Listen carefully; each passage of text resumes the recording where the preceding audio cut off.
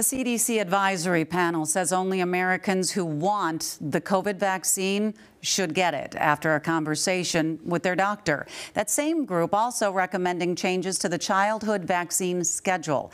Our Washington correspondent, Maddie Biertemple, reports on the panel's votes and some of the pushback the group has gotten. A group of CDC advisors is reviewing vaccine recommendations for kids. This week, they voted to remove the combined MMR and chickenpox shot from the schedule for children under 4, instead advising a separate shot for chickenpox. This is settled science that saved millions of lives, that keeps our kids healthy. California Democratic Congressman Ami Bera, a doctor, says the existing vaccine recommendations are safe. Bera says he's concerned the panel members, all picked by HHS Secretary Robert F. Kennedy Jr., will sow doubt in vaccines. Who he's put on there is going to be really dangerous and people are going to die.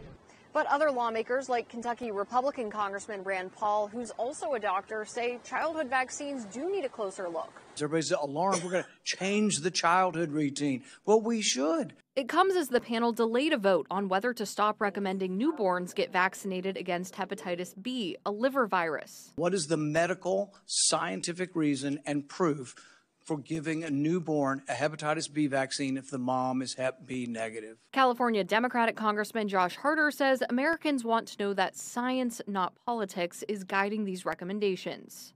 And it makes parents question whether or not this is advice based on medical research or whether or not this is politics coming and saying this is what you should do. Any recommendations made by the panel would need approval from the CDC director. In Washington, I'm Maddie Biertemple.